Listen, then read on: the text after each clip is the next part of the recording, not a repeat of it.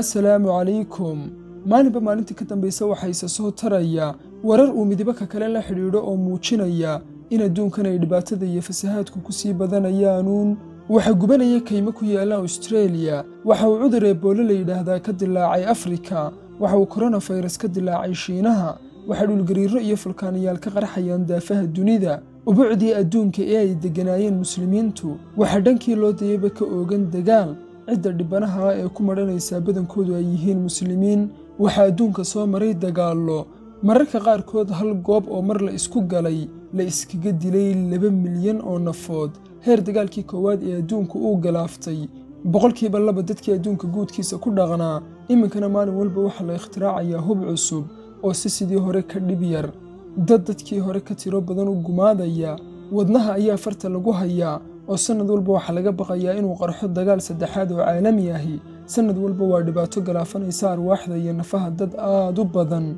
oo daafaha dunida ku kala dhaqan welina miyaanay ku tuhun gelin sababta ay dadkan u maranayaan sababta aadamaha nolosha dheeriga ugu soo noqonayso waxaas oo dhamimikadiisa iskaga dhacanayay kula tahay aynu isla eegno mashruuca bilyanka dahabiga ah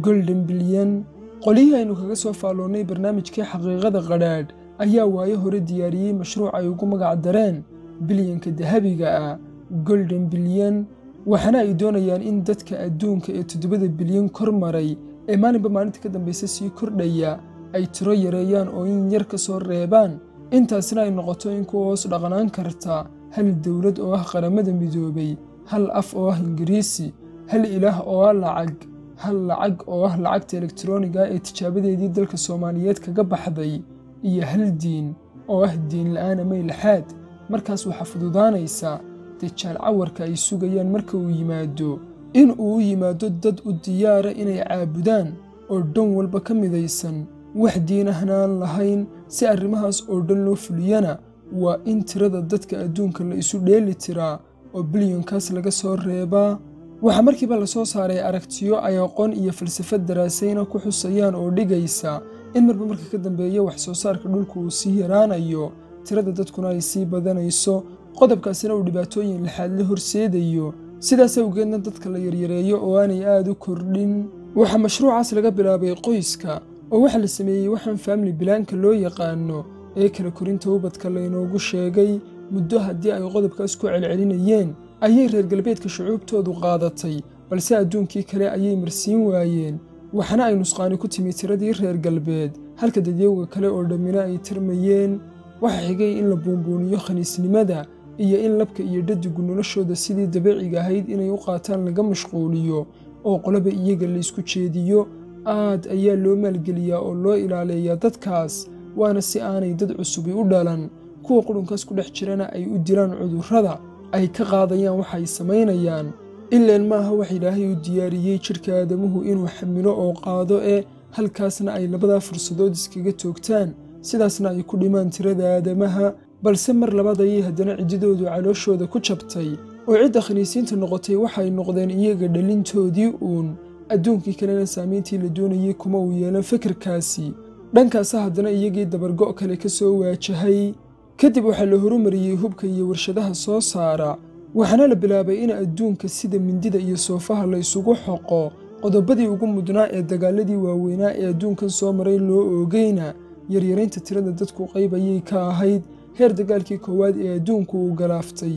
boqolkiiba 2 dadkii adduunka ku dhaqnaa balse mar labaad haddana waxay masiibadii ku habsatay reer galbeed uun oo ciddii islaynaysay iyaga ayay ahaayeen tiradoodiina hoos ayay u dhacday halka adduunka kalena ay tiradoodu kor u sii kacaysay balse ilaa maalinkaas wixii ka dambeeyey caalamka galbeedka waa laga ilaaliyey inuu dagaal ka oogsado waxaana lagu joogtaynayay nabadda si aanay kuwii loo baahnaa inay soo hadhaan laftoodu u maran balse dunida kale oo dhan waxa naafeeyey oo ragaadiyey dagaallo Afrika iyo Eeshiyaba ha ugu darnaado caalamka islaamkuye dagaalladaasna maalin kasta waxa ay galaaftaan arwaaxda kumanaan dad ah oo uu gumaado hubkaas hadba la casriyeynaya yacni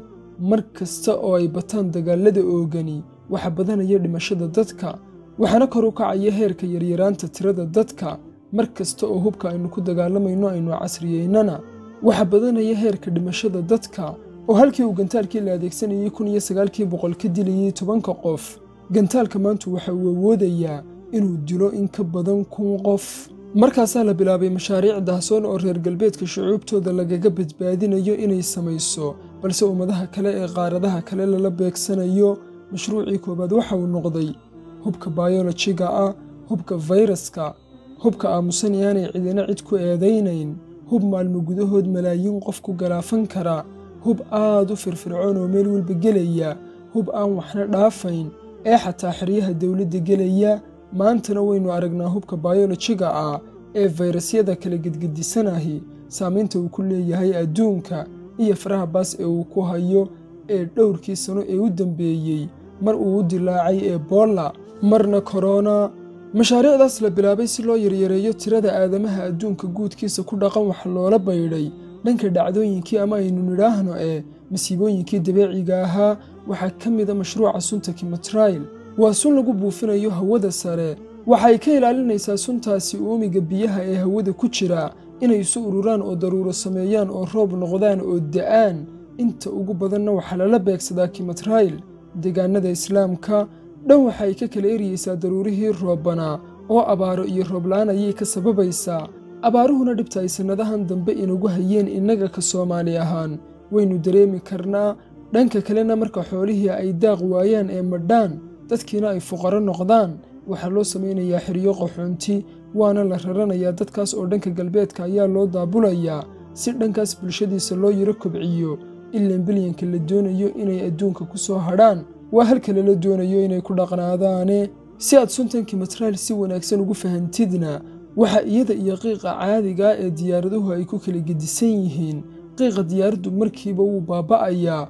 oo diyaaraddu hadba halka ay marayso wax yar ayuu ka dambeeyaa balse suntan kimatrail diyaaraddu halka ay ku buufiso ayuu kaga hadhayaa oo liid aad u dheer oo in badan diyaaradda ka dambaynaya ayuu samaynayaa marka dambena wuu baahayaa oo kala furfurmayaa ilaa uu baaba'o suntaasi marka hawada sare shaqada ay ka qabanayso ay ka geysatana waxay u soo dhaadhacaysaa dhulka waxaana ay sababaysaa xanuunada habdhiska neefsiga ama hawamareenka ama respiratory system muuqaallo aan dhowr jeer si googoosa uga duubay sunta kimatrail oo lagu faafinayo Hargeysa iyo Burco dushoodana waxaan dhigay bartayda Instagram-ka oo aad ka soo arki kartaan haddana waxaa la bilaabay in la sameeyo mashruuc kale oo isaguna la fargelaya dabeecadda iyo cimilada waxaana la ogaaday xaraaradda ama heerkulka iyo cufisjiidadka ama graafitigu sida ay u shaqeeyaan kadib waxaa la tijaabiyey in lala jaan qaado oo la sameeyo agab iyo qalab iyo tiknoolajiyad la jaan qaadi karaysa waxaana la sameeyey mashruuc loogu wanqalay HAARB ama HARB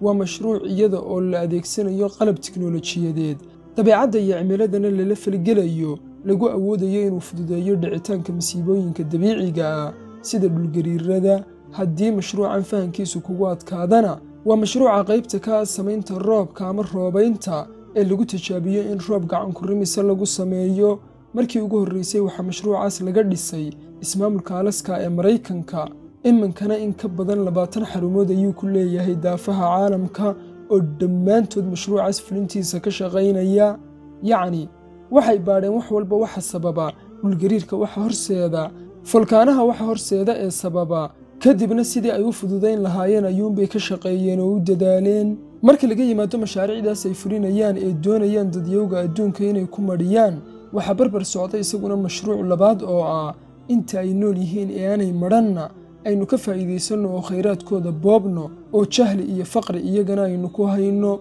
bal u fiirso Suudaan waxa uu dhulkeedu quudinayaa 1 bilyan oo qof haddana 50% dadkeedu faqrikiisii ugu darnaa ayay ku hoos nool yihiin Kongo waxa eegagta dheemantii adduunka haddana dadkeedu gaajo ayay ugu maranayaan si qodobkaasi ugu hirgalana waxay maanta Mareykanku filmadooda ugu badan ka soo saaraan gabagabada adduunka iyo baaba'a jiritaanka nolosha si ay dadka quus u sii geliyaan qasriyada waaweyn ee qurxoon ee badiba dadka adduunku ay ku riyoodaan mar in ay galaan oo looga yeedho ee dawladaha waaweyn adduunka uga taliyaan waxa ka socda waxan oo dhagaro iyo shirqoollo ah intaas habeen iyo maalin dhagar ayay maleegayaan sida aynu inagu qaadka iyo qabyaalada waayahan isaga dhaxallo ayay iyagana lodbalodka kale uga dhaxlaan mar walbana waxa ay eegayaan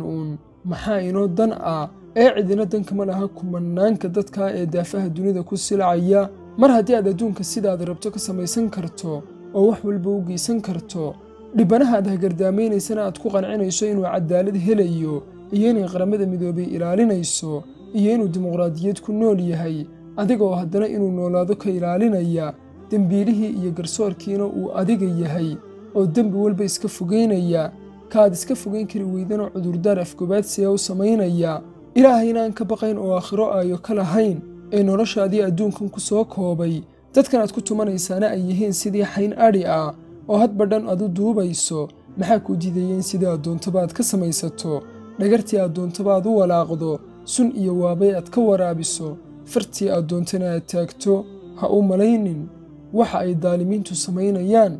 ilaahay subxaanahu watacaala inuu moogan yahay balse haddana xasuusnow ilaahay qoom ma beddelo oo wax ma taro ilaa ay iyagu isbeddelaan wassalaamu calaykum